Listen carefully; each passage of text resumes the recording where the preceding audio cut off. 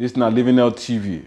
Welcome to Area Doctor with me, Dr. Gbenga Adebayo. We Livinghealth International, your #1 party for health, bring come your way. Today, we want to look at the many things many women for this area get fear. Today, we want to look at uterine fibroid. Stay tuned.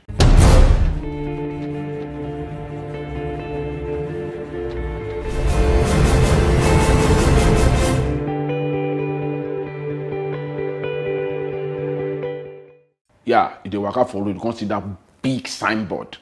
The guy writing name there, he can't say Dr. Fibroid. I see a lot of people, they put fear for people out, for women out, for town, for area. They tell them, say fibroid, they kill them. Fibroid go do this, fibroid, they did that.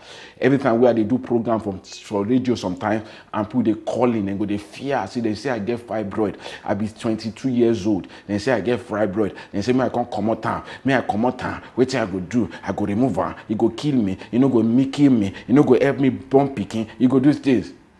Today I won't put your heart for peace. You see, for the thing where we know for fibroid are small tumors.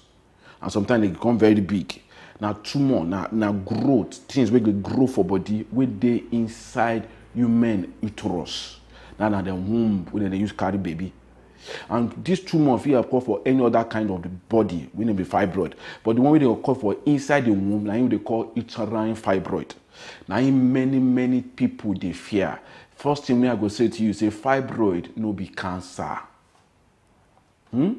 Cancer and the thing where people move from where they go back another place where person go they lean, person go they lean, go they body go they pain, everything they do and one kind way go kill her.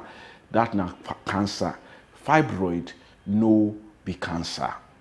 The other thing I want to tell you is say if you gather all women wait there for your town, all women wait there for this Nigeria, and we do one small machine where they call ultrasound, we check all of them, 8 out of 10 of them will get fibroid.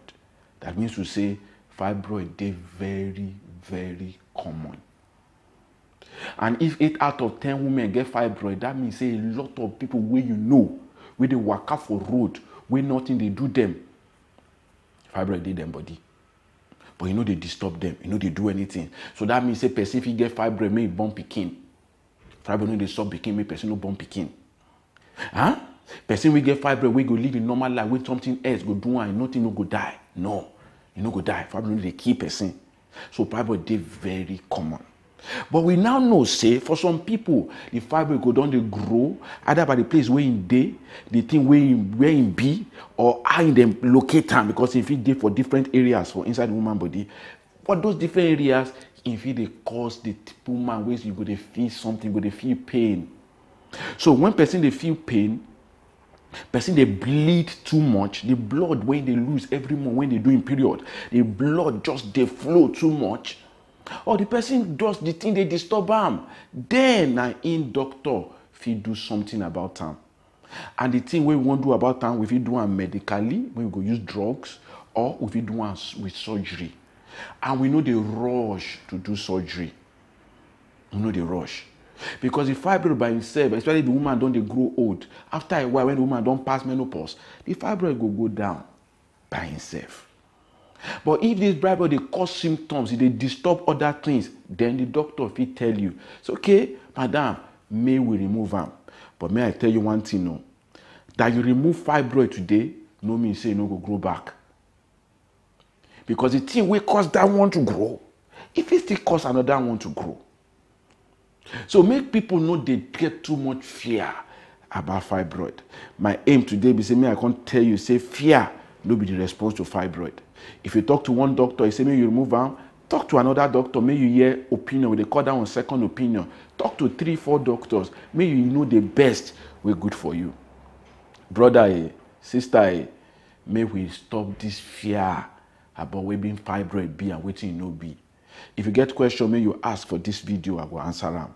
If you get any people where they fear fibroid, share this video with them.